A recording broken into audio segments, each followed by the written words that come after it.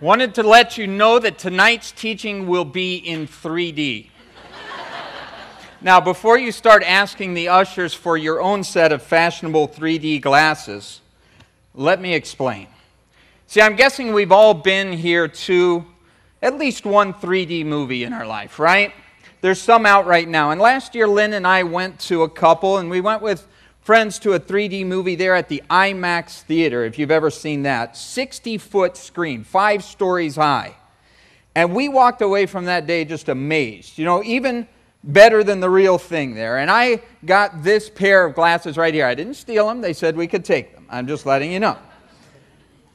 But, as you know, if you've been to a 3D movie, you know that 3D makes any picture a little bit more personal, right? It's the images there jumping right off the screen and into your lap. And the whole experience is just different somehow. It's like the people in the audience aren't really just spectators, they're participants. You know, not passive in the seats. In fact, it's kind of fun to watch the way people will duck and dodge and grab and grasp at those things as they come their way. But if you ever do take off the glasses there at a 3D movie, you kind of wonder, what's all the excitement about? What just happened? I mean, why is everything suddenly so flat and so fuzzy? But you put those glasses back on, and what do you know? Everything once again clear and close. And so that's what I mean when I say that tonight's teaching in 1 Peter 4 is going to be in 3D. And so if you don't have a Bible with you, certainly you'll want to raise your hand at this point and get a Bible into your lap. They don't have the glasses, but you won't need them. Because, see, the thing is, it's a three-dimensional thought here. That's really what's happening, that Peter is going to discuss with us the 3 dimensions of our salvation. The 3 dimensions of our salvation. And what he's talking about there is the past, the present, and the future. And what I'm praying here tonight is that we will each let these words, leap off the page and right into our lives. That things that might otherwise appear kind of flat and fuzzy in life, well, without God's Word, that's the way things can be. But as we look at these things through the lens of God's Spirit, that we would see things very clear, very close. And it's my hope again that we would not be passive people in the process, that we would be an active and alert audience, that if a truth comes flying your way, that you would not dodge it, that you would not try to duck it, but that we would all grasp and grab onto these things. So if you're taking notes here tonight, and I would recommend that you do that either in your Bible, on your page there, or maybe just in your mind. But 3D, the first thing that I want to think with you on is the 3 dimensions of time, the past, the present, and the future. And to put along with that another thought, which is another 3D thing, which is the 3 dimensions of sin. The 3 dimensions of sin, well, you see the penalty of sin, you see the power of sin, and you see the presence of sin. And together, if you'll think with these words with me, what you're going to see is that they help paint a picture of Jesus in 3D, our salvation in 3D. How so? Well, just think of it this way. In our past, this is what we have. Jesus came for the first time into human history to save us from the penalty of sin. That's why he came. And you see, right now, because of the resurrection, because of what we even looked at this weekend as Easter weekend, right now in the present, Jesus is alive today, available today, to save us from the power of sin. And then in the future, well, Jesus is coming again a second time to save us from the very presence of sin. And so a good 3D view there, a good synopsis of the benefits, the blessings that come with being a believer. If you put your faith in Christ here in your life, you are saved from the penalty of sin. You are being saved from the power of sin. And you will be delivered from the presence of sin one day. Your past, your present, your future, all very well in hand, taken care of by God. Now, on the other hand, if you think about it this way with me, if you're here in this room or you're hearing my voice tonight and you've never given your life to Jesus, you've never made that declaration, you've never made that decision, well, you have a 3-dimensional problem. You have sin in 3D, I would say. You know, sin in your past, sin in your present, sin in your future, and it needs to be dealt with. Now, the good news is that you are one decision away here tonight from a solution to that 3D sin problem. And tonight can be your night. And if you will see with me here Jesus maybe in a fresh and new way, in 3D if you will, well, you know what? You can give your life to Him tonight and see that He will change radically everything about you, past, present, and future. And there'll be an invitation, an opportunity to do that here at the end. But just to make sure that we're all on the same page here in the room, again, the teaching titled, you see it on the screen here, Jesus in 3D. And Jesus' name literally means, if you don't already know, God saves. That's the meaning of His name. Every name has a meaning behind it, you know. And so you might ask the question right away, God saves what? I mean, from what? And so that's what you see again, that 3D sin problem. Jesus saves us from sin in the past, in the present, in the future. He saves us from the penalty of sin, from the power of sin, from the presence of sin. And when Jesus saves a person, it really truly is a three-dimensional event. You see in the New Testament, if you pay close attention, and I would invite you to do that as you read, you'll see throughout the Scriptures three different tenses of the verb to save. It talks about us having been saved. That's in the past. It also says you are being saved. That's in the present. And it many times says, and you will be saved. That's a future thing. And so you see, again, that third dimension, those three dimensions of salvation, a very full understanding of it. And 1 Peter 4, verse 1, if you'll look at it with me, the first word is therefore. Now, I've said this before, but it's very important for us to remember that anytime you see the word therefore, it's not the beginning of a thought, it's the continuation of it. So it points to what came before. What came before? We'll back up a few verses here to 1 Peter 3:18, and you'll see the context of tonight's teaching. And it starts there with the penalty of sin. See, verse 18, if you'll look at it with me, it says, for Christ also suffered once for sins. That's chapter 3, verse 18. The just for the unjust, that He might bring us to God, being put to death in the flesh, but made alive by the Spirit. Now, what's it saying there? Well, this is the first thing to really burn into your brain tonight. The major point that I want to leave with you first is that the past has passed. That's important for us to see. It may seem very simple, it may seem very simplistic in a way, but remember, the past has passed. And what you see there is that Jesus suffered once. What is it talking about there? It's talking about the cross. It's talking about a point in history that something happened that is finished, that is done, that is complete, that can never be added to or subtracted from. And you see this accomplishment that Jesus had there is that the penalty for sin has been paid in full.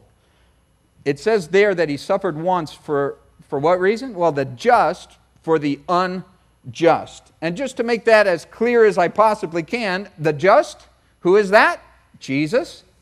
Who's the unjust? Well, look around and even look down, because it's us. We are the unjust, you and I. And so a just God, the just one, must judge sin. That's what justice is, to judge correctly, to judge something rightly.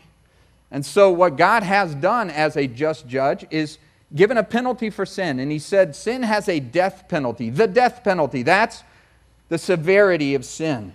Sinners deserve death. And God, well, as the Creator, He has the right to put whatever penalty He wants to on sin, and that's what He's done. The penalty of sin, the death penalty.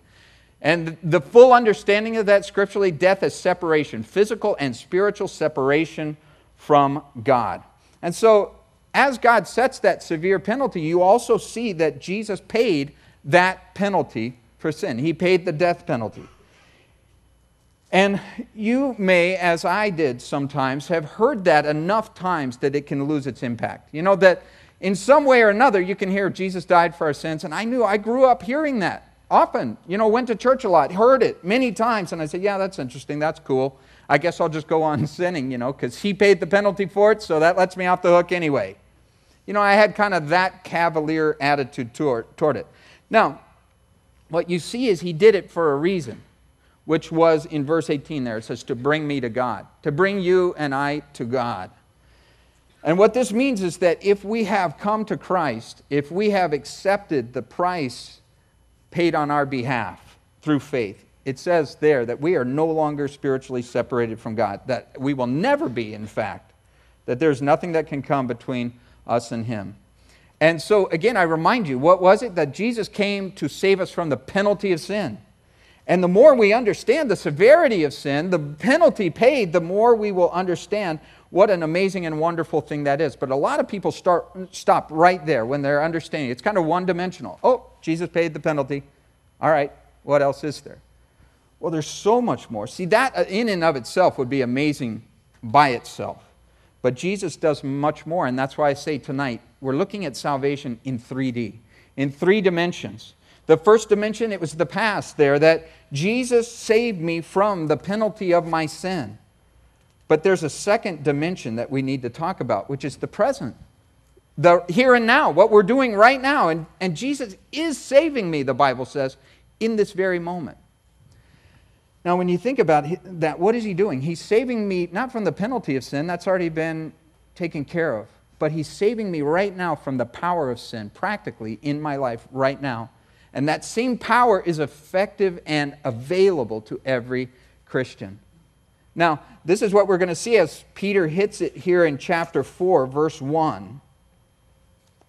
And we're going to see that Christ suffered for us, it says, in the flesh. And because of that, we need to arm ourselves with the same mind. For he who has suffered in the flesh has ceased from sin. And again, trying to paint for you, trying to help all of us to understand the severity of sin, just put yourself in the picture for just a moment. I think this really helps. Imagine yourself, if you will, on death row. Again, I say the penalty of sin, death. And so imagine yourself on death row with all of the emotional content of that, and the day has arrived for your penalty to be paid, and there you are being sat down into the seat, and they are going to start putting the needles into you and all the rest so that you can receive the penalty, the consequence of your choices. And right as they are about to let the poison start flowing and you're about to go, they stop the whole procedure and they say, hey, there's a guy who has agreed to take your place. There's somebody who's going to die in your place. Now, he's innocent. He didn't do anything. But he's going to sit in that seat and he's going to pay the penalty that you have. That is the reality of what Jesus did 1,000,000 times over in our lives, that He might bring us to God. So again, thinking about this, Christ suffered for us. He says, crucified in our place, even worse than death just by injection. What you see there is, He says, arm yourself with the same mind that Jesus had when He offered Himself for our sin. What's it saying? Well, the penalty has been paid. We've seen that. The second half of the verse there, though, opens up something so important for us to see. It describes the power over sin that's available to all of us right now. So again, reviewing it, the past is the past. It has passed. It's important for us to see that. That's a freedom that we need to live in. God knows we need to live in that freedom. We are not prisoners of our past. Sometimes people want to make us that. Well, you've always been this, you'll always be that. Or, you know, you were brought up this way and it's got to affect you for the rest of your life and you're a prisoner of that. Not true. The past has passed. We are not prisoners of the past. The penalty's been paid. But you see now, the power of sin can be broken practically in our lives. We do not have to live under that taskmaster any longer. And that's the second thought that's brought out here. The present is a present. Now, if you write this down again in that way, maybe you'll remember it. The present is a present. What do I mean by that? A present, a gift from God. See, when I think about it, my past is something that I am glad is past. But I really don't want the present to just pass because, man, I'm enjoying the life that God has given me in Christ. It's a whole different way of living. And so you see this second dimension here. Salvation is something God wants for all of us right here, right now, in the present, daily basis, a victory over the sin that once held us so captive. And to see that different way of living. Now, again, verse 1, it's found in that phrase, arm yourself. The word picture there is of a soldier who is going to put on armor, somebody who is going to prepare themselves for battle. What does that show us? Well, even though Jesus won the war over death there on the cross, that doesn't mean there aren't still some skirmishes. there isn't some after-the-fact things going on. Now, again, it's a one war. Jesus won the war against death. But the bottom line is we still need to arm ourselves for the battles that will happen practically through the remainder of our life. And what do we need for that? He says we need to arm our mind. Again, it's not an external armor, it's an internal armor. A willingness to do what? Well, what was the mind of Christ? We saw it here. We see it in Philippians 2. If you want to write that down as a cross-reference and look at later, it specifically says that Jesus was obedient, willing to suffer even unto death, rather than to sin. Rather than to turn against the will of God, he was willing to suffer. So how can we think of that here tonight? Just think of it this way. Jesus was a man who would rather suffer than sin. Now that right away puts him in a rare category, right? Because most people would far rather sin than suffer. I mean, like given the choice, okay, lie or die. They go, well, you know, a little lie never hurt anyone. Deny or die. Well, you know, a little denial. I can always change my mind later or whatever. But Jesus was a man who paid a very high price for not sinning. You know, he lived a righteous life and he surrendered his will to the will of the Father. And in that process, what did he get? Well, he got the mockery of men. He got the cruelty of the cross. And our natural inclination, again, I know mine is to avoid pain, to do whatever I can do to get away from suffering, even if it meant sin. Well, hey, I'll sin if I don't have to suffer. But you see, arming ourselves is to arm ourselves with a mentality that you say, you know what? Sin is so serious. Sin is such a mess. Look what it did to my Lord. Look what it does to the lives of those I love. Look what it has done to me, that I now have the mentality. I've set the decision, settled the issue, that I'm going to live my life for the will of God, not for the will of Scott any longer. And when faced with a choice, and we get this choice all the time,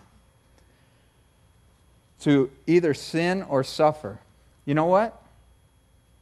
I'd rather suffer than sin. If I got that choice, that's what I'm going to do, arming myself with that decision. One who's willing to suffer even some of the rejection, some of the difficulties, some of the challenges that come into a life when that person wants to live a righteous life. That's when we have this power of sin broken in our life. See, this is what he's saying in verse 2. If you'll look at it with me, he says that he, talking about us, whoever that person was, would no longer live the rest of his time in the flesh for the lusts of men, but for the will of God. For we've spent enough of our past lifetime in doing the will of the Gentiles. He's talking about the will of the wicked there. He says, when we walked in lewdness, lust, drunkenness, revelries, drinking parties, and abominable idolatries. Now, thinking about that list there, I like the word abominable. You know, just saying it makes me happy. But abominable snowman, that's what immediately comes to everyone's mind, right? But he's talking here about the abominable sin man. You know, just somebody who is into sex, drugs, rock and roll, and whatever else. And as we read a list like this, there's two reactions that people have. Some people in the room are saying, yep, that's a great description of my life in the past. Others are saying, I never did those things. I was never abominable, you know. But here's the thing.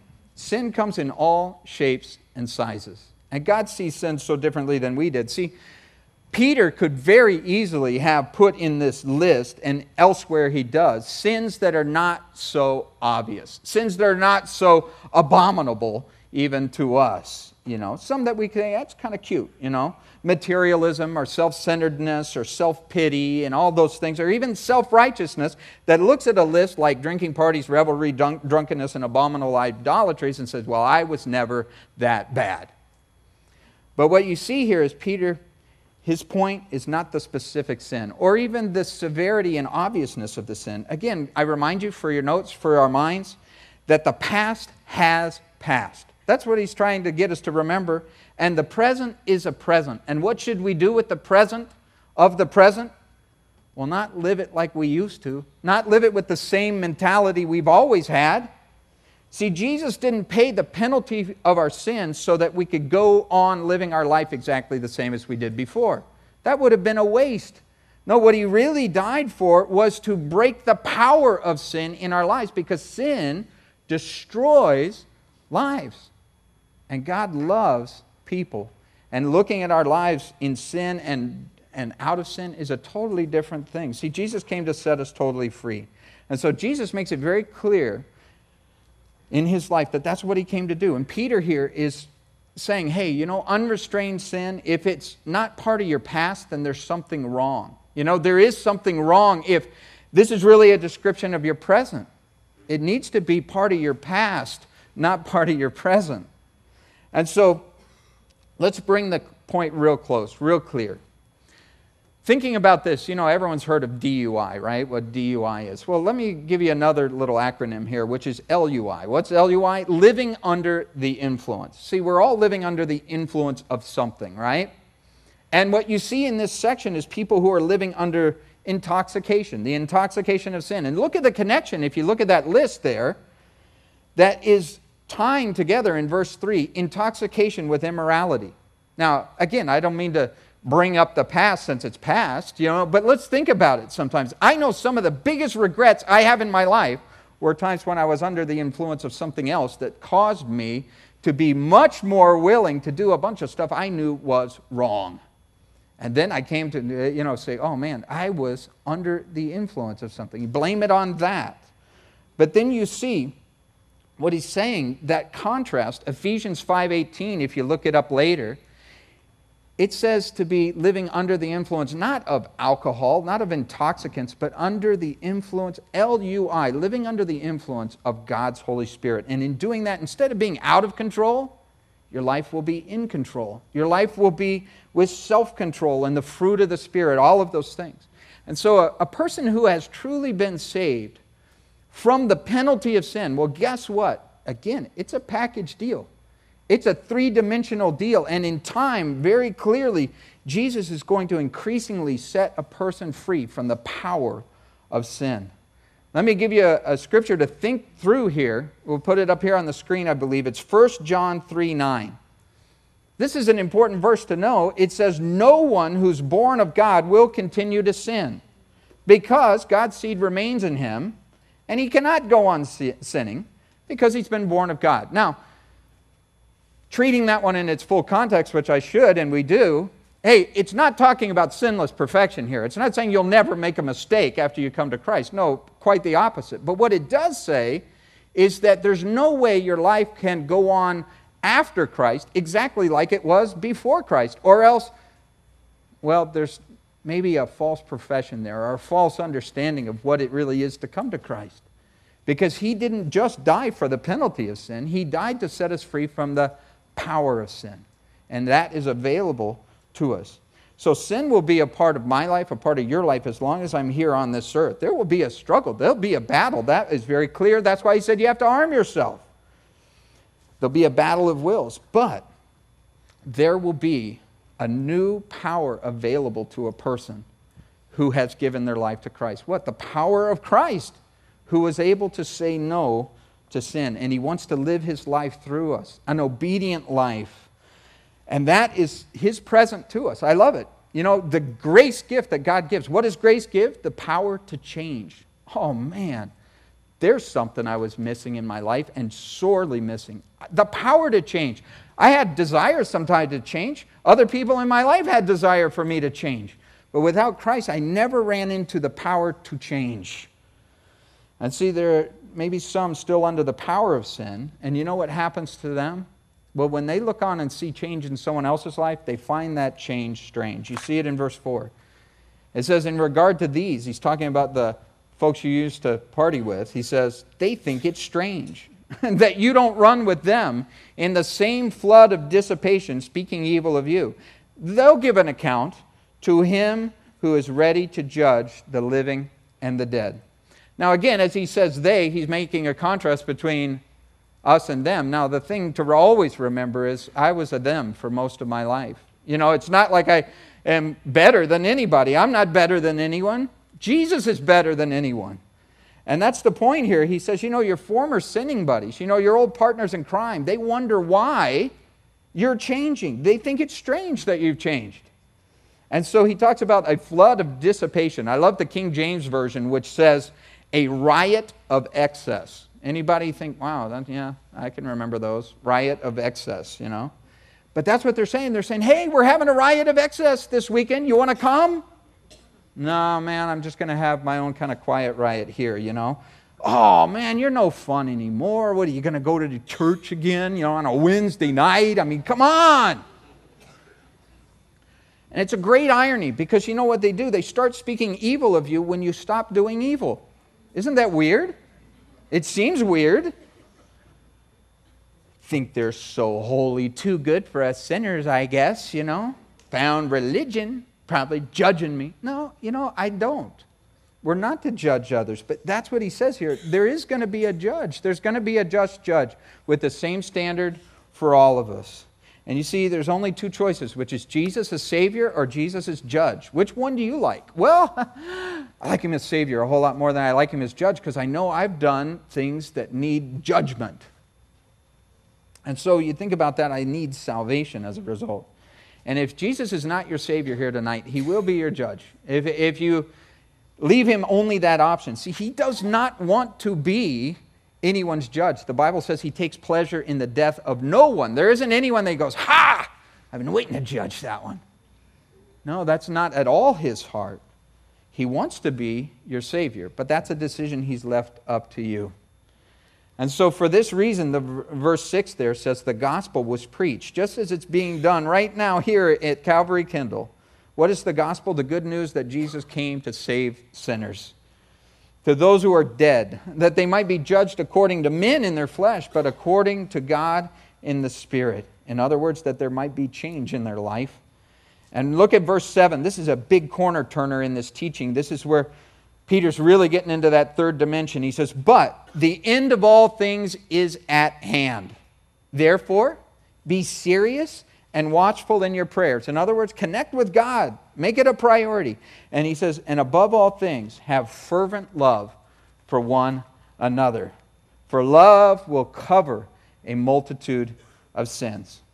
Now, thinking again at verse 7 there, the end of all things is at hand. Now, anytime I hear this, I kind of have that picture of that guy with the big long beard and, the end is near sign and all that. And people go, oh boy, another weirdo for Jesus or whatever, But here's Peter, in his right mind, just saying, reminding us, hey, close.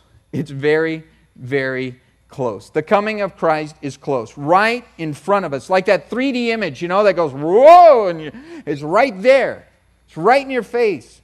And that's the third dimension of salvation that Peter is wanting us to see here, that the future is near. It's so near, it's here, really. The end is near. Now, some with an analytical mind right away would say, wait a minute. Peter wrote this quite a while ago, didn't he? I mean, was Peter wrong? Well, no, not at all. Remember, all generations need to live in the expectation that they are the ones who will see Jesus come again. That's what he told us. He said, nobody knows the hour or day, but you need to be ready. You need to realize that it's right at hand at any moment. That's the clear teaching of Jesus. To quote from a movie, I'll be back. He was the first one to do that. Now, Jesus, think about this for a minute. The Bible says 1,000 years is like a day and a day is like 1,000 years. God has a different view of things. When you're eternal, I suppose things don't go on the same schedule as ours. But if He were to tarry for another 1,000 years, even, I won't. I know that much.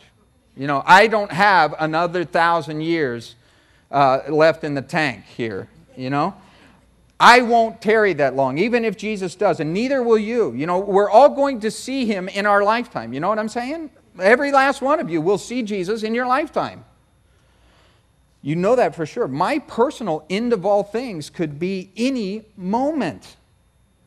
It could come at any time. Or eternity's a breath away for every one of us. Now, how can we know that we're living in this expectation? How can we know whether this is really a practical part of our Christianity?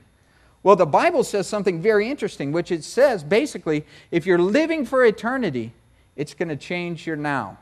It's going to change the way you view now. A lot of different things. And one of the things that's so clear here is it says it's going to give you two priorities. Love for God, a passionate love for God. If you're living for eternity, you're going to realize I only got a little while on this earth to love God with all my heart, soul, and mind and strength before I see Him face to face. And it's also going to affect how you treat others. You're going to have a passionate love for others in the present. See, that's again the realization, and I've just been thinking it through this week in such a personal way. The present is a present. Thank you, God, for the present, for right now, for this moment. This is all I have right now. Thank you that the past is the past, that you've forgiven and forgotten a lot of things in my life. But right now, thank you for what you've given me. This little minute here. It's a gift. It's a present. And it's a present we all have. I can't get the past back, even if I wanted to. Some of us say, let me rewind the tape and make a different decision here or there. I can't do that. What can I do? I can do something right now. There's no guarantee of a tomorrow for any one of us. So what do I have? I have right now. That's the present that God has given me. The present. And it's a present from God. And what should I do with a gift from God? What should I do with it? Well, that's what he's going to talk about right here. He says, the greatest gift that you can give is love. The love that God has given you. And love each other with that gift. And sometimes, again, the simplest things are the most profound, aren't they? The word fervent here, it means this. It was the word that they would use in the Greek for a runner in a race, for the Olympics there. As they were just about to reach the finish line, they'd say, that guy is running fervently. You know how it is, where you kind of duff 4 laps or something like that, but at the end, everybody kind of sprints for the last part. And that's what he's saying right there. The end is near. The finish line is right there in front of you. The future is near now. He says, love each other fervently. There isn't enough time for anything else. Knowing we're almost done, knowing that we're on our last lap, so to speak, that the race is almost over, that the end is near, it ought to change the way we treat today and how we treat people today. See, I was reminded of that truth the other day that time is passing quickly. It was kind of in a funny way, although it was almost humiliating too. And that is our daughter Carissa. She's now 8 years old. She's growing up, changing quickly. We've stayed the same, of course. But we were there talking. I was talking with my 8-year-old, about the challenges of growing up. Because she was saying, well, the 2 older kids, and then she's the younger one, all this stuff. And I said, well, you'll be a teenager before you know it. And she told me, do you remember what it's like to be a teenager? I said, yeah, baby, I was 17 once. She looked at me and she said, that ship has sailed. Now, I was like, I don't know where she heard that, but I actually told her, you know what, actually, honey, the truth is that ship has probably sunk. That's the truth. It hadn't just sailed. It is at the bottom. But the present is such a present. And thinking about this, it's all we have. Time is running out, and God says, in that time that you have left, love each other fervently. Race for that finish line with that. You don't have time for a bunch of other distractions and side trips. And love will cover a multitude of sins. That's what you see here. That doesn't mean we never confront sins, that we just brush them under the rug and everything. Oh, all in the name of love, never deal with reality. No, this is what it means. We cannot wait for the people in our lives to be lovable before we love them. That's what it means. If you're waiting for the people in your life to be lovable and they're waiting for you, you'll be waiting for all eternity. Because that's the only time when we are going to be truly lovable, is in all eternity, as we come to be perfect, as God perfects and finishes the work in us. But along the way, we need to do what Jesus did for us, which is love us when we were unlovable. That's what the Bible teaches, that while we were yet sinners, while we were yet messed up, He loved us. This is what it means to me. It means love does not inspect and dissect. Think of those 2 words. I don't know if you remember back to science class, and this was one of my least favorite subjects in it, where they brought the frog in. And you had to dissect that frog and inspect it. Now, it was pretty gross, frankly, But here's the thing. We did have some fun in that whole process, because we would inspect everything. We would look at our hands underneath the microscope. I remember the teacher having us wash our hands really, really well, and then look at our hand under the microscope, and we were like, man, it looked like the Sahara Desert or something. It was, there's cracks and dirt and stuff in it, and you go, I eat with that hand? I just had lunch with that. There's crazy things in it, and everything looks bad under the microscope. I do a lot of relationship counsel, and that's one of the illustrations I always use. You know what? If you put people in your life under the microscope, they're history. Nobody looks good under the microscope. Not us, not anybody. And so it means that love doesn't do that, you know. And what that means in my life anyway, in our life, is that you will never hear about my wife's flaws through me. Now, she has two. I'm just going to tell you that. She has two. But you'll have to ask her what they are. Now, what does it mean? It means love's like a shock absorber. It smooths over a lot of problems in our life. When we are loving like Christ did, loving the unlovable, realizing, hey, time's way too short to just go around finding flaws with everyone, especially the people closest to me. I don't have time for that. It smooths out the bumps. I used to have a car that had like no shocks. It was the original lowrider, but it wasn't because I was being cool. It was because I saw the money I had and shocks were not in the budget. And so, you know, it was an amazing thing once when I got like a modern car that actually had shocks, and I would go over potholes and I didn't even feel them. I'd go over speed bumps, you know, and my fillings didn't fall out. You know, I was like, wow, shock absorbers. Love like that in our lives. So he says there in verse 9, again, talking about our present. What should we do with our present? Look at it. It says, be hospitable to one another without grumbling. Don't just, you know, help people, but, you know, don't make sure that they know how horrible it is to help them. He says, now, as each one has received a gift, poor me, you know, as I'm helping you, as each one has received a gift, minister it to one another as good stewards of the manifold grace of God. If anyone speaks, let him speak as the oracle of God. If anyone ministers, let him do it with the ability which God supplies, that in all things God may be glorified through Jesus Christ, to whom belong the glory and dominion forever and ever. Amen. Now, usually amen means the end. It doesn't in this case. It just means so be it.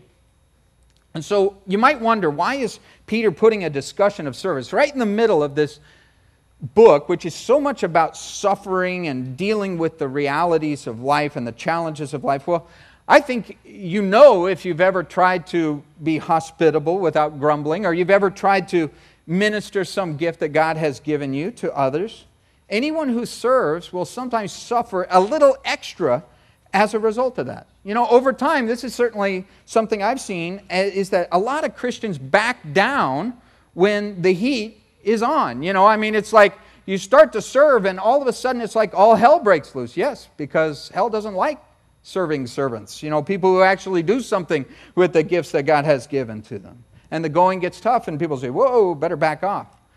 Now, I can't think of this without thinking of a very good friend of mine who has MS, you know, and he is confined to a wheelchair. It has progressed to that stage where he generally is not even able to get out of the chair. Now, this is the thing. As I got to watch him go through that, and the digression there really, all the while, very active serving the Lord. I would watch him sometimes carrying things and dragging his foot, you know, behind him in constant pain. Not just the pain physically, but sometimes that emotional frustration that comes with having a limitation that you wish you could do more than you really can.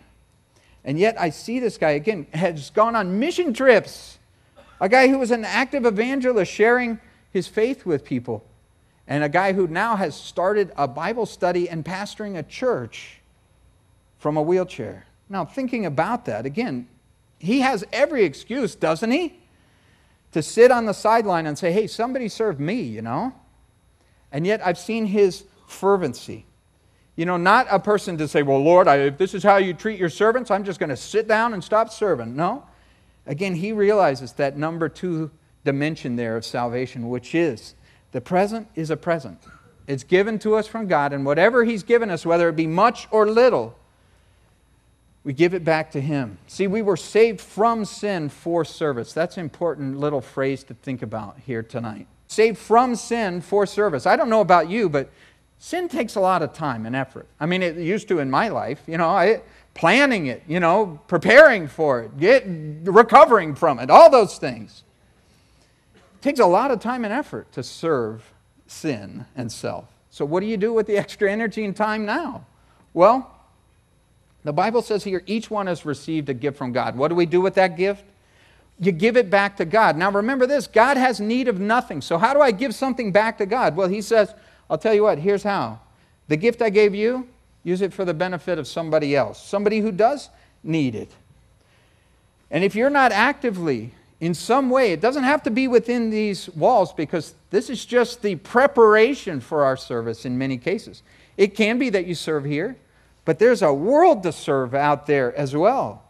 But if you're not actively using the gifts that God has given you for others, here's what's happening. You are ripping off the body of Christ. You are wasting a gift that God has given. Now, that can be a pretty strong statement, but I want you to think about it, that the person next to you is diminished, is missing out on something if you are not using that gift for the benefit of others. If you can sing, if you can play an instrument, if you can cook, if you can act, if you can draw, if you can teach, if you can write, if you can organize, if you can clean, whatever it is, it goes on and on and on. I always hear people who say, well, I only know how to do this, and how could God use that?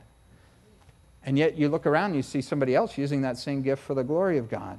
See, that's why he talks about manifold grace. Now, if you have an automotive background, maybe you have manifold grace. You can work on the exhaust manifold or the intake manifold or whatever else. But what manifold means is multicolored. It means varied. God is a God of variety. He doesn't make any two people alike, because he doesn't give any two gifts alike. And usually we look at somebody who's got a gift and I go, well, I don't have that, so I don't have anything. No, what you don't have is the gift and calling that person does. But that doesn't mean you don't have a gift or a calling. And so I like to think back to a movie here, Chariots of Fire. I don't know if you guys have seen that. It wasn't in 3D. That'd be interesting, kind of. I know it's his long legs came out toward you and stuff like that. But it was about a Christian Olympic runner. You may remember that. And there was a scene in that movie where someone was questioning him because he kind of faced a choice between direct spiritual ministry in his life. He was a Christian. And there were people who even found fault at the time with the fact that he was pursuing running. That it was just, that's all you do? You're a runner? Why don't you serve God with something spiritual? And this is what he said to them. All I know is this: God made me fast, and when I run, I feel his pleasure. I love that. What a freeing thing that is. What did God make you? Well, God made me slow. Okay, well, maybe you're supposed to not be an Olympic runner. Maybe you're supposed to be someone who walks alongside people who are recovering from injuries, and needs somebody a little slower there. But I often ask people when they come to us as pastors and say, what is God's gift? What is God's calling? I say, what makes you unique? Just think about it for a minute. What can you do that you go, oh, that's easy, that's nothing? That's probably something. That's probably the very thing that God's gifted you in, because it's so weird. You see people who do these crazy acrobatic things on skates or something. They go, it's easy. No, it's easy for you because you're gifted in that, Somebody will just open their mouth and sing, and they go, well, it's easy. Well, it's easy for you because it's the gift that God has given you. And so you think about those things. It doesn't mean you're not going to have to stir it up. See, common mistakes that people make is they think, well, if it's not already mature, if it's not already so easy that I just do it and I don't have to get outside my comfort zone, well, that's a much different thing. See, a lot of people use their gifts for their own glory. That's a big mistake. It doesn't say there that you would use your gift for you. God gave it to you, He gave it to you, but for others and for his glory. And so not using it at all is such a mistake. Putting it in a jar and doing what Jesus said there was somebody burying their talent. I like to think of chocolate milk. It's one of the things I love. The kids love it too. But if you let chocolate milk sit, all the sweet stuff's in there, but it's all at the bottom. And sometimes I look at Christian lives and I say, that's like chocolate milk that sat too long. You sit too long, you don't stir it up. It's just all the sweet stuff's at the bottom. It's in there. It's just waiting to be stirred up, waiting for somebody to come along and do something with it. And so, I think about this. Many heathens are very fervent in their pursuit of sin, aren't they? Again, maybe you know some. Maybe you were some. I knew a guy in high school, he could make a pot pipe. He could make a bong out of absolutely anything. I mean, anything. We'd be sitting somewhere and I could make a bong out of that. Well, what? I mean, the guy he would make these incredible creations, but all for sin. That was his whole deal. Now, I learned a lesson from him, learned a lot of lessons, good and bad, but one of them was his fervency, his creativity. And it always makes me crazy when I see people creative and fervent for sin, and then they come to Christ and it's like, where'd that go? Man, the present is the present. We don't have time to just say, well, I gave my best to my past, to my sinful past, and I got energy for the little time I got left. And so Peter here returns to the subject of suffering, and he's really going to focus on that future, on that nearness of the future, the third dimension of salvation. Let's look at it. He says, verse 12, "Beloved, don't think it strange." Don't be surprised, in other words. This isn't weird. It isn't unexpected. Concerning the fiery trial, which is to try you as though some strange thing happened to you. You know, we always go, what happened? And something we should expect. But rejoice to the extent that you partake of Christ's sufferings, that when His glory is revealed, see, that's a future thing there, you may also be glad with exceeding joy. So Peter, a guy who was suffering, speaking to suffering people. If you're speaking to people, you're speaking to suffering people. It's just the truth. All in different dimensions. But you see, he says, don't think it's strange. Don't say, why me? Why not me? Why should I be spared? Jesus wasn't even spared. The fiery trial, not just a trial. He even puts that modifier on it. Ooh, does it have to be a fiery trial? Can't I just have like a little, lukewarm one? Does it have to be fiery? But you see this third dimension here. The future is near. The future is here, really. And that means so soon, all of that's going to be behind us. Jesus is coming back to save us from the very presence of sin. It's so good to remember that. This is just such a short time here. The hope of Christianity, sometimes people lose sight of this. They start teaching salvation as if it was all what God wanted to do right here in your life. And He wants to just bless your life and bring all abundance into your life. And you go, wait a minute. He wants to bring abundance into your life, but He wants to prepare you for eternal life. And sometimes that means it's not all about what happens here that's so wonderful. See, the end of all things here on earth is very soon. And the beginning of eternity, that's all it really means. The presence of God, yeah, we're going to be free from sin and the suffering and all those things. But Jesus said, while you're here, no, there's going to be fiery trials in abundance. This is the great news. All of those trials are for us to pass, not to fail. And verse 13 says, if I'm like Jesus in His sufferings in the present, guess what? I get to participate in His glories in the future. What does that mean? Exceeding joy. That there's going to be a time when the very thing that caused the pain will actually be something that we rejoice in. I like to think of babies that way, There's a baby born and the baby caused the pain, and then the baby, the same exact baby, causes the rejoicing. There's a transformation there, You hear about doctors slapping babies, there. I've never heard of a mom slapping the baby. Maybe slapping the dad, but they rejoice that very thing that just caused them pain, it's like it's forgotten moments after that. And hey, exceeding joy replaced by it. That's what God says. The trials of our life are going to be just like that. They're going to be the very thing that later we look back and go, oh, that was good. It looked bad. Now you see verse 14, he says, if you're reproached for the name of Christ, blessed are you, for the Spirit of glory and God rests upon you. On their part, he's talking about those who would persecute you for your faith. He said, God's blasphemed, that's what they do. But on your part, God gets glory out of it. I love to think about this with us here. He talks about the suffering that can come, and he says, you're not going to rejoice in the suffering. I mean, that's sickness. That's masochism. That's just wrong. Peter wasn't saying, oh, hurt me, hit me again, Lord, I love it. Yeah, bring it on, That's what that person needs help. But what he says is, we rejoice in the reason for it and the result of it. The reason for it, the reason is we are looking like Christ. We're living like Christ. He said, when that's true, the same things that went on in His life are going to go on in yours. What does that mean? There's going to be a lot of people who love you. And I think about this, since coming to Christ, I don't know, there's a lot of people who love me for His sake, apparently, because I have never received the level of love that I have in my life since coming to Christ. But along with that, there's going to be people who dislike you and disagree with you and come against you for the very same Christ. And the way that they treated Him, sometimes they will treat us. And so he says, that's okay. You can rejoice in that reason for persecution. But he says you can also rejoice in the result. What's the result? That our light and momentary troubles are gaining for us, the Bible says, a weight of glory that far exceeds them all. In other words, it won't be easy, but it will be worth it in that future glory.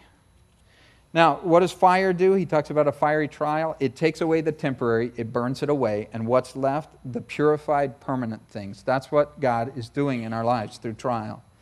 He says, let none of you suffer, verse 15, as a murderer, a thief, an evildoer, a busybody. You know, it's kind of interesting that he puts murderers and meddlers in the same category there. But he says, verse 16, if you suffer as a Christian, in other words, if you suffer for doing the right things instead of being wrong about things, he says, don't be ashamed about that. There's nothing to be ashamed if people are coming against you for your Christianity. Glorify God in this manner. Verse 17, it says, for the time has come for judgment to begin at the house of God.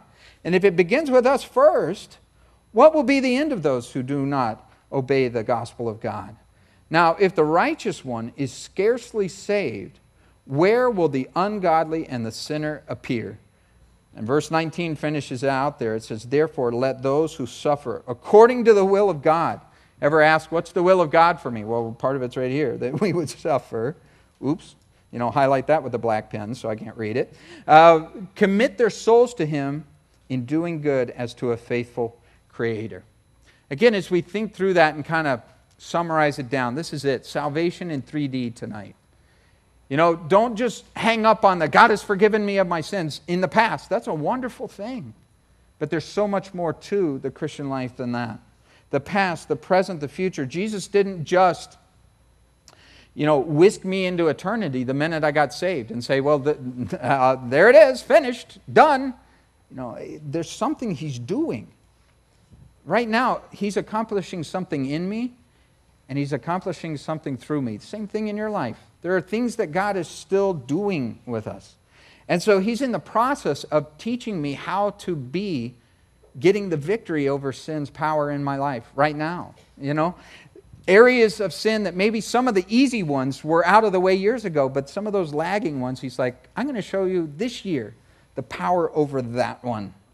And you're going to learn it by messing it up several times, I'm growing, I'm learning. And I hope everyone in this room can say that same thing, that you'd say, I'm more mature spiritually than I was last year, than I was last month, than I was last week. And if I get another day as a present, hey, I want to be more mature tomorrow than I am today. Now, as long as this physical body's here for us, we're never going to be sinless, but we can sin less and less, and it can have less and less of a hold over our lives. That's salvation in 3D. That is the full picture that God wanted us to understand. Jesus in 3D. My past, man, I have been saved from the penalty of sin. I will never be separated from God ever. Not in this life, never in all eternity. In my present, man, I am being set free from the power of sin. My life is not being dragged down by all those things that once held me. Doesn't mean I'm perfect. Oh, far from it. But I'm not what I used to be, and I'm not what I'm going to be tomorrow if I get that day. What could be better than that? Well, there is something better than that. That third dimension that we talked about tonight, which is the future, that is so very near, so very here, which is that before the blink of an eye, Jesus will save me from the very presence of sin. That means I'm never going to pick up the newspaper in heaven and see something that breaks my heart one more time. That the past is past. That the present was a present for me to live, but the future is now here. And that's great news. Why? Because for Christians, man, the future's so bright, we got to wear shades, man. Now, I remind you, I am enjoying this life. I hope you are too. I love my friends, I love my family, but I can't wait to get out of here. I really. There's such a close connection between sin and suffering. And listen, this world is sin-soaked and suffering. And sometimes people blame that on God. But remember, God was the faithful creator. He created us one way, but there was something that came in, sin. And sometimes we suffer directly the consequences of our sin. I'm sure there's some in here who could say, I can point to one of those in my own life. Yeah, probably so, probably more than one. But sometimes we suffer because we didn't sin. We say, well, I'm not going to sin, and there's a suffering that can come in with that. But sometimes we just suffer as innocent people, so to speak. Someone who said, I had nothing to do with that. It just happened. Someone else's sin happened to me. But the great thing is that when we're a believer, the thing we know is that the three dimensions of salvation are, man, that my past doesn't have to keep me prisoner. My present can be a present, even if it's not absent of problems and difficulties. And there will soon come a time when that's all going to be behind me, and the only thing left is going to be the permanent stuff that came out of that. Now, many of you know our son Stephen. I gave a teaching just a few weeks back about the leg lengthening surgery that he's going through. And if you didn't hear that, I'd invite you to hear it, because I think there's some things in it. But just a little update, because a lot of you have asked, and I just want to be faithful, because I know many of you are praying about it. We're all being stretched, let's face it. When I think about that, we're all being stretched and growing so much. And today, the last 24 hours were particularly difficult in it. But we were up in the middle of the night last night, Stephen's leg was cramping. He was up reading at 2 o'clock in the morning, which is not a typical thing for him. But I woke up, I didn't even hear something, I don't know, I think the Lord woke me up really, and I saw his light on, so I went in to see how he's doing. And he was reading there an autobiography. We got him some library books that we thought might be encouraging to him. This one is the autobiography of Tony Dungy. Now, some of you know who that is, famous football coach. He's a Christian, a very vocal Christian, very active Christian. And what's great about this is Stephen's here telling me this story that he had just read, at 2 o'clock in the morning. I want to share it with you, that Coach Tony and his wife there, they adopted a baby. They already had a family, but they adopted a baby at one point. And soon after, they found out that this baby was missing a certain gene. Okay, unable to feel pain. That's the result of it. Just no pain, no matter what. And the coach and his family, they told the story here of how they were baking chocolate chip cookies at one point, and the toddler reached in to the oven, grabbed a cookie, and just stuffed it right in his mouth. And they had to go to the emergency room as a result of this. Burns real severe on the hands and mouth from eating a burning cookie, all the while feeling no pain. Now, this is what Stephen said to me, 2 o'clock in the morning. Again, Pastor Scott being schooled by his son. Awake in the middle of the night, he's got wires, he's got rods through his bone, he's facing months of frustration, setbacks here and there, sitting and asking God, he told me, why pain, God? Why is there pain? I wish I couldn't feel pain. And he's thinking, maybe I'll read this book. He picks up the book and reads that very story and tells me after it, you know what, God, as I'm sitting there on his bedside, you know what, Dad? Pain's actually a gift from God. 14-year-old kid, took me a lot of years to figure that out. I'm not even sure I still understand it. Quote from the book here, just to share it with you, this is what Stephen reads me. Pain prompts us to change behavior that's destructive to us and to others. Pain can be a very effective teacher sometimes. And you think about what Peter was teaching us through pain, through this book here. He says, verse 18, scarcely saved. Think about that for a minute with me. What does that mean? I mean, I thought about it. It says that even the righteous are scarcely saved. What's that mean? It means look at what Jesus had to go through, what God had to go through to save even people who would respond to him. It wasn't just a blood donation or whatever, I'll just write a little something for you, a little prescription. No, he went to the cross for it. And look what we have to go through as believers to have that progress in our lives sometimes, to progress in our salvation, to grow up in our salvation. A battle of wills that whole while. And he says there, verse 17, judgment begins with the house of God. What does that mean? Well, again, the same thought there. He's saying, you know what? God doesn't spare his children's suffering. It starts with us sometimes. Sometimes he says, let me deal with you first. Let me deal with you first. Why? Well, because there's a real purpose in our suffering. See, everybody suffers, believers and non-believers. But what's true here is that if we live a godly life, if we have a holy life, if we have a desire to do that, well, God says, I won't waste that suffering. That won't be wasted. It won't be pain upon pain. And so he says, commit yourself to a faithful Creator. And that's what I want to encourage you all to do here tonight. All of us, that we would commit ourselves to a faithful Creator. It's an issue of trust, really, when I think about it. Do I trust God with my past? Well, that one's maybe easier. Yeah, Lord, you can have all that sin. I trust you. Take care of that. Do I trust Him with my present? That one's getting a little harder. Do I trust Him with my uncertain future? Well, no, now we're really talking something different. But God says all of those, the 3 dimensions of your salvation, I want you to trust me with all of them, and you can. See, God created us. He's a faithful creator, but this is even better. He's a faithful recreator. And there is some pain in that process of being recreated, right? I mean, when He looks at our life and says, whoa, marred by sin, not what I intended. I'm going to have to break it down and do it over again in your life. But that means, hey, the past has passed. The present is a present. God's doing something right now as He's doing that. And the future is, again, so bright. Now, maybe you're here today and that's not the case for you. You know, you look at it and you say, well, all of those things sound wonderful, but I've never committed myself to a faithful Creator. You know, I maybe have a concept of God or have believed in the man upstairs or any of those types of things. But man, when you bring Jesus into 3D like that, when you bring it down to the fact that God came as a man and walked this earth and died for our sins, personally put Himself in our place, that He says, hey, that if you will accept that, if you will accept me into your heart, I'll live my life through you.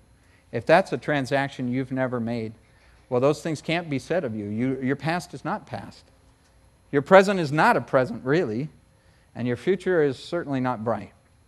And so tonight that can all change. This is a great thing. It's not 3 decisions away. It's 1D, 1 decision away. The decision to commit yourself to a faithful Creator. How do you do it? Well, we're going to close out tonight just by bowing our heads, closing our eyes. And I'm just going to ask you, wherever you are, if that's your need, if you know, hey, I need to commit my life to Christ. I want to follow Him. I need my sin forgiven. I need my life given, power over sin. And I want to know that when I die, I'm going to go to heaven, that my future's secure. I'm just going to ask you, wherever you're sitting, to go ahead and raise your hand. I'll lead you in a prayer to commit your life to Him. I see you here. God bless you. Anyone else here tonight? Anyone else? Just get your hand up high. I'll lead you in that prayer. Jesus, I thank You for dying for my sin. I pray that You would come into my heart in a real and powerful way. Lord, I commit my past to You. I commit my present to You. And I trust You for my future. And God, I pray that You would take my life, the gift that You've given me of life, and make it a gift to others, that I might serve You all the days of my life. I pray this in Jesus' name. Amen.